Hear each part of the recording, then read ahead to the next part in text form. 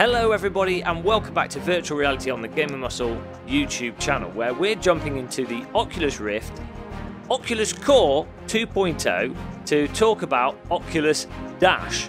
Now this came out yesterday on the beta branch of the Oculus Rift, so if you go into your Oculus Rift store, you sign into the beta branch, restart the Oculus application, you'll be able to load into this and check it out for yourself. But in this video, what I'm going to do is talk about some of the main features of the Oculus Dash and the new Oculus home environment. What's good, what's a little bit buggy, and what we think of it so far. So let's first get Oculus Dash on the screen because it's absolutely superb. Press the Oculus button and here we go. We've now got Oculus Dash, which is the new way to access your programs, your games, and your nonsense that you like to do in virtual reality. Now, of course, the initial thing is you could just launch stuff, so that's fantastic. That's really nice. It's nicely clearly presented. The basic UI for what's installed.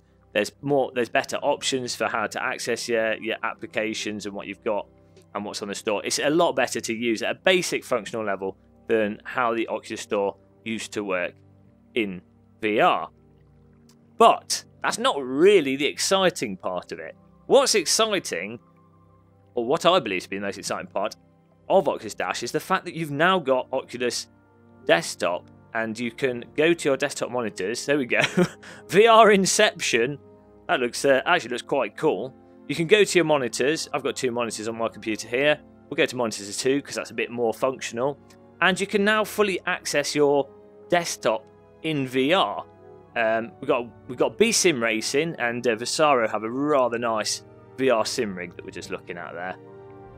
So you can just browse websites. We're using the D-pad. Let's see if I can get it on the webcam. Using the D-pad to move the scroll bar up and down. We can obviously click on it with the mouse, drag it up and down. You can click on the browser bar, go to new tabs. You know, you've got all the ability to control things at a basic level. And if you want to type something, click that. You then click on the keyboard and you get a keyboard and you can go to, let's hope no erotic websites pop up here, reddit.com, enter. So you can use your computer using the touchpads, using the hand controllers and within virtual reality, and it's really seamless. And I have to say, as I use both the Oculus Rift and the Vive, I like both the devices for different reasons, but I have to say, at this point in time, this is unequivocally the best implemented, easiest to use, and smoothest desktop mirror application. And I say it's even better than stuff like Virtual Desktop. And I'll tell you why. This is let's go to the next level of incredible here. What's absolutely amazing is this functionality. We can get a window, and we can hold the grip button with the grip here. I'm just looking through the nose hole to see my webcam, which is 10 meters away. Grip button, point it on the window, and look at that. We've just pulled Reddit out of the TV into VR. That's mind-blowing to me. I know you might say that's a little bit gimmicky. What's the point? I'll tell you what the point is in a minute. But once you've grabbed it out of your desktop, you can then position it wherever you want in your VR space. They've got a nice locking system which curves the screen around that grid. So if you want to position it in front of you, use it more as a 2D screen, you can do so. But if you want to put it anywhere, you can just, you can scale it using the D-pad here, the analog stick, distance and scale, and you can position it. And once you've positioned it, so let's say we put this here. Let's say we can't escape Reddit.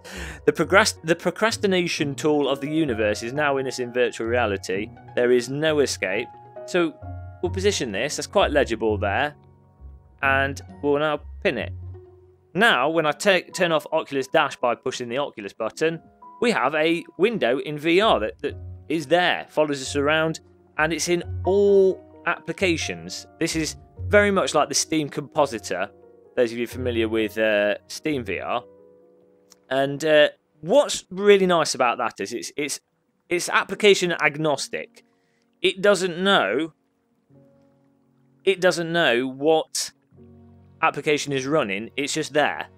So say you're doing art programs, or you're making something in Medium, sculpting, and you want a reference image. Instead of having to depend on the software to implement a funky way of doing it, you could just have your reference image in VR. Say, like what I do a lot of driving simulator streaming. Say you do that, what I do is I grab my YouTube chat, and let's put this on the table. I normally grab my YouTube chat and I will position it. So you've got to push the Oculus Dash, grab it here, we'll position it right in the centre. I actually use my face as a guide here. It can be a little bit hard to get the precision of the placement of the window 100% spot on. If you want to, what I do is line it exactly on the steering wheel. That could be a little bit finicky at the moment, but in general, say I just wanted to position it right in the middle. It is still, there it goes, pinned. So now, if I do this, it will centre onto me as well. So when I'm using my streaming, I would have a chat window there, and I can play my game, do my driving, check the chat room, and it's just awesome. It's absolutely incredible. It's just really nice functionality. Now you can have as well multiple windows. It's not completely limited, so you can have multiple desktops if you want to go crazy. You can totally desktop yourself to death, and just hang on, okay, just duplicate the same one. You can go pretty bananas. There is a limit. What happens is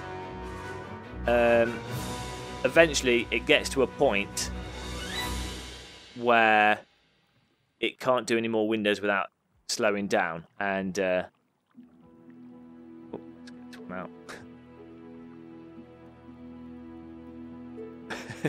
Yeah, it gets to a point where you can't have any more windows, and it either takes the windows off or it gives you a performance warning.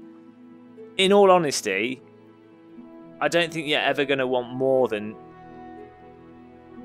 a couple of windows anyway. You'd normally just have, as I say, something for reference, a chat room. Maybe you've got a video you're watching in the background on your desktop. Maybe you just want to access your computer and do something, type a message to someone in Windows without having to take your headset off. Or you can actually use game interfaces. Project Cars 2, for example, which we do a lot of streaming of, you can use this with your headset on, get your touch controllers, and you can select your options and choose tracks and cars and stuff if you want to. Personally, I find with games just to design around a mouse and keyboard, you will find a mouse and keyboard works better for the UI, but it's there as an option, and it does mean if you're stood up like I am now and you're doing sort of room scale VR, you don't have to take your headset off as much, because you can access the bulk of your desktop if you need to change a setting quickly. If I needed to adjust audio with my desktop quickly, you could just bring it up. We've got all the windows behind us. So if I needed to just change the microphone setting, the riff volume level, I could select that, I could drag it, I can click on the levels,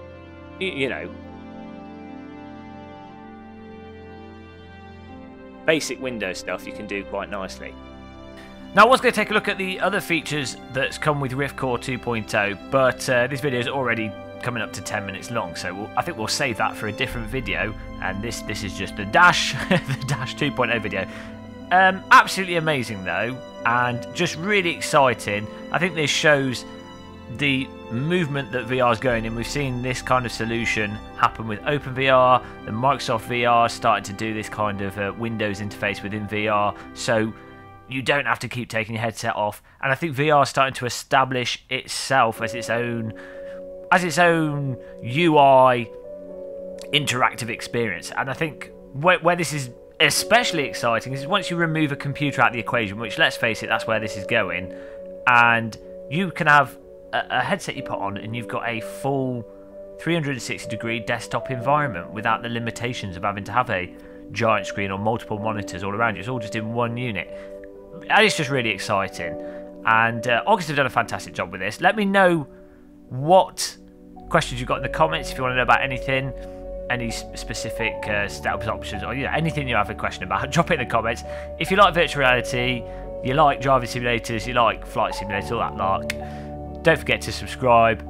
Don't forget to give us a like. I look forward to seeing you guys in our next stream and chatting to you live. But until then, thanks for watching this, and goodbye.